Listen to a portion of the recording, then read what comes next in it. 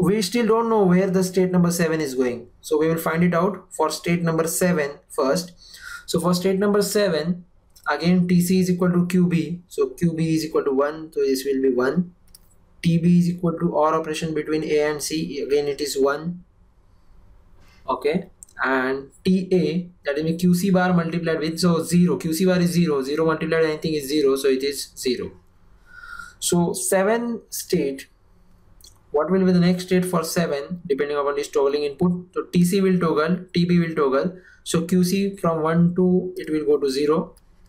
Again QB will also go to toggling mode, so 0, and TA will copy its present state to next state, that is nothing but 1. So from here 7 is going to 0, 0, 1, that is nothing but state number 1. So 7 is going to state number 1, but what I see here, that state number 1 is the valid state.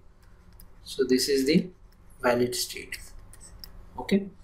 Now, but what happens for the state number 5? 5, let us find out for 5. For 101, TC is equal to QB, so it will be 0. TB bar, it is TB, it is QA plus QC, that is 1. And TA is nothing but QC bar multiplied, so QC bar is 0, so whole terminal is going to be 0. Again, let us find out where it is going. So TC is 0, so QC part will be as it is taken, so QC is 1. TB will be toggling 0 to 1, and TA 0 copying 1 as it is to 1. So again state number 5 is also going to state number 7. So let me check here.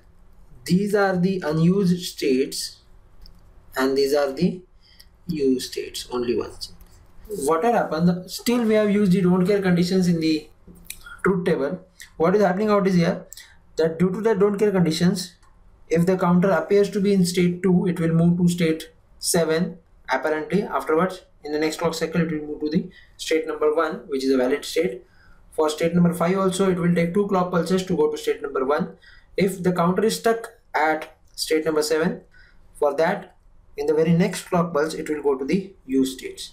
So for 2 and 5 to return to the clock states, or to return to the counter mode or the used states, 2 and 5 both take 2 clock pulses.